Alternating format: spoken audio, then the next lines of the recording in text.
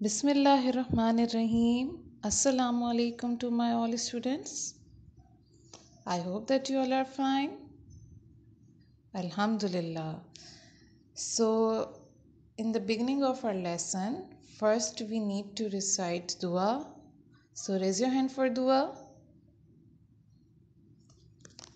Bismillahirrahmanirrahim. Rabbi zidni ilma. O God, increase my knowledge. Ameen summa ameen. This is the video for the subject of English for class 5, and we are going to study about spider web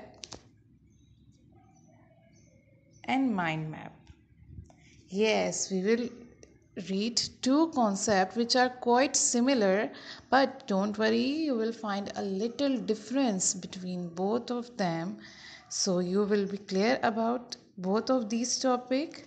So let's begin with spider web first. It is also given in your workbook on page number 71, so you may take help from it as well. But here you have to focus on the video first. So moving on and coming towards our first topic, that is spider web. Yes, as you all have seen the spider web and you know that how it is like. So now the question arises that how we can use the spider web in our subject. Let's have a look. Spiderweb basically a helping tool for us for composition. Yes, and it has steps for making. So, first step is throw the ideas on the paper. When you have a topic to write the composition, first of all you need to put all the ideas on the paper about the topic which you have in your mind. And next step is your ideas must include W's answers and plus how answer questions.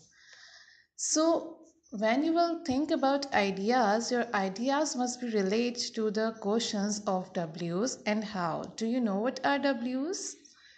Okay, don't worry. Let me tell you. It is also given in your workbook page number 71 that W's are what, when, where, why, who. Those questions which starts from these words. Okay? And how questions are which start from how. Like how much, how long, and etc. I hope that it is clear. Good. Now let's learn it more by an example. Let's take a topic, my hobby. So I'm giving you few seconds or 1 minute to think about the ideas about my hobby.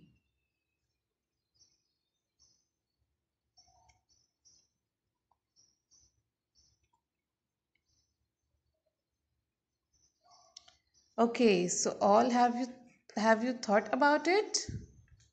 Good. So keep all the ideas in your mind, and now answer one by one the questions what I am going to ask according to the steps. You have completed the first step of spider web making. Now coming towards the next step. Now answer these questions. What is a hobby? A hobby is leisurable activities. What is my hobby? Think about it. Like, my hobby is to reading books. Why did I start my hobby? Because it is a source of knowledge and enjoyment. Number 3, why did I start my hobby? The same answer or maybe different. Next one is, how much time do I spend on my hobby? Like, I usually spend 1 to 2 hours to read books. You will answer this question according to your hobby, okay? Good. How long have I had my hobby? Started in childhood. Yes, I have started in childhood. When did I start it? I started in childhood. Who are my heroes? Now, I selected my two heroes, Holy Prophet, peace be upon him, and Salahuddin Ayyubi. Next and last one is, where do I spend my free time? So, where do I spend my free time? I spend my free time visit libraries and reading books there. So, we have answered these questions. Now, put it into the web. How we'll put all these into the web? Yes.